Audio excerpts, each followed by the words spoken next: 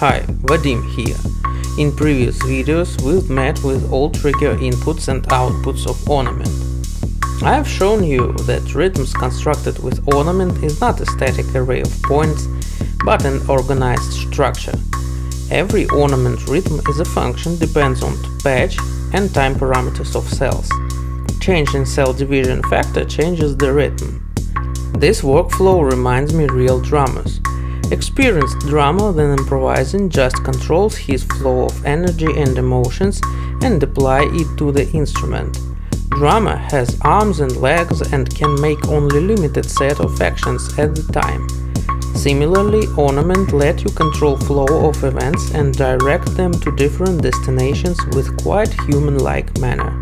All rhythms constructed in previous videos were interesting but quite static because time parameters always stay constant. In this video I'm going to show you how to bring dynamics and breathing to the rhythm. This video is about modulation of time parameters. Every Ornament cell has two modulation inputs, X2 input and CV input. In this video I'll cover how X2 input works.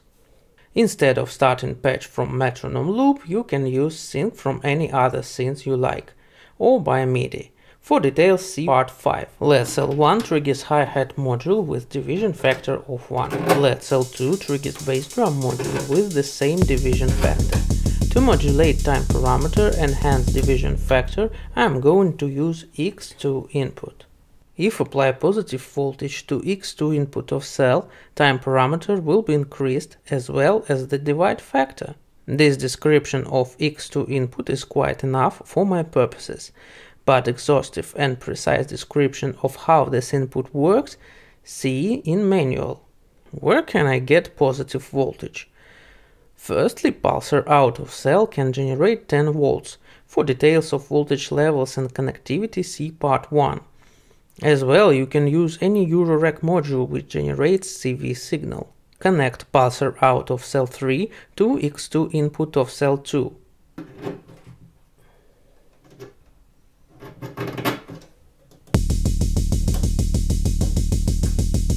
Every time cell 3 is active, division factor of kick cell will increase. But instead of manual activation of cell 3, let's add it to the patch, so that different parts of patch start interact with each other. LED cell 3 triggers snare drum and modulate time parameter of kick. Connect cell 2 pass out to cell 3 trick input. Let's listen rhythm.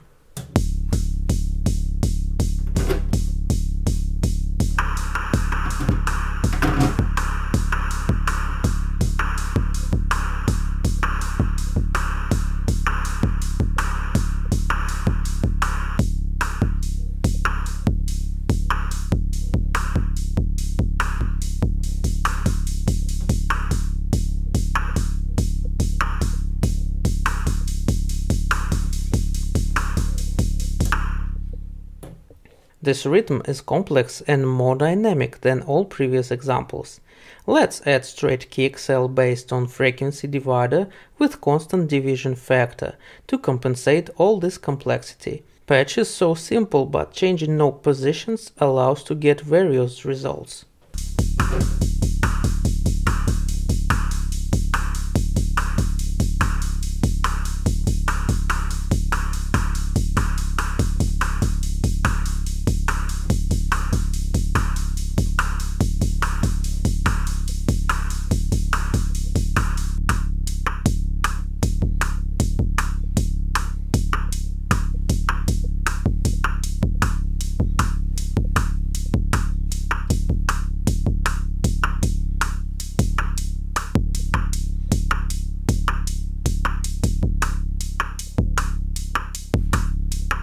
Also, I can modulate not only time parameters of Ornament but sound parameters of pulsar. Snare cell pulsar out modulates kick pitch, and kick envelope modulates snare filter frequency. Sounds really great.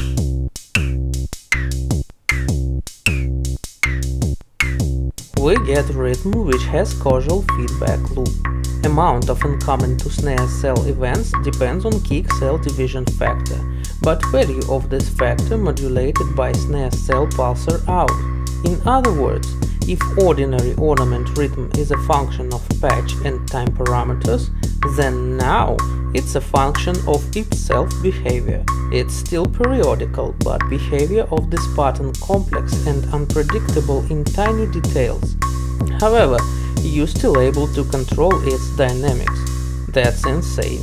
More feedback loops you add to the patch, more entangled and complex it becomes.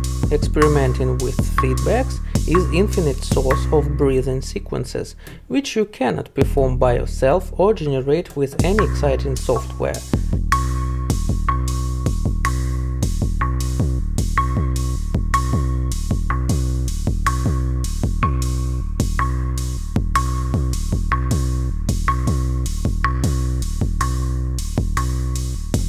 Ornament synthesizes sequences like lyra or pulsar voices generate sound. Ornament can be a true source of inspiration for those who search for non-trivial but groovy rhythms. In new video I'll show you how to modulate ornament cells time parameter even more with power of CV input and output.